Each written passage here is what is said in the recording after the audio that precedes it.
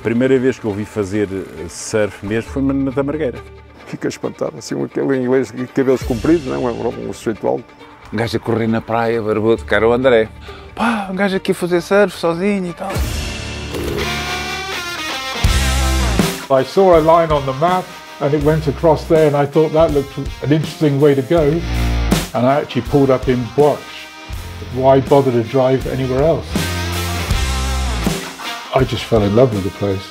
I suppose I arrived there, must have been early 70s. Para o ano fazemos 50 anos de surf. I met a lot of young guys. I took them out and showed them what to do and then they were hooked as well. A Figueira era toda por nossa conta. Vamos para a água, atirámos para a água e íamos tentar imitar o que o gajo fazia. And they learnt in some very big surf. O dia grande terá sido o dia maior de ondas que eu me lembro de ter feito. Foi o maior swell que eu vi na Figueira. As ondas estavam gigantérrimas, eles entraram. Cada vez que vinham ao set, epá. A surfar naquela altura era muito diferente.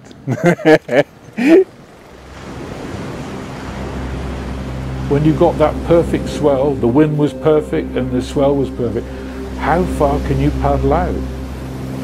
But then there was always ones further up from the cement factory and you'd look and see them there and you think, can I go up there? Há dias grandes que tu sabes perfeitamente, pá, por muito preparado que tu estejas, tu não tens hipótese.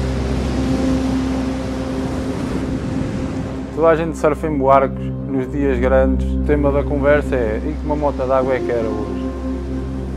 Acho que é o sonho de qualquer pessoa que surfa em Buarcos.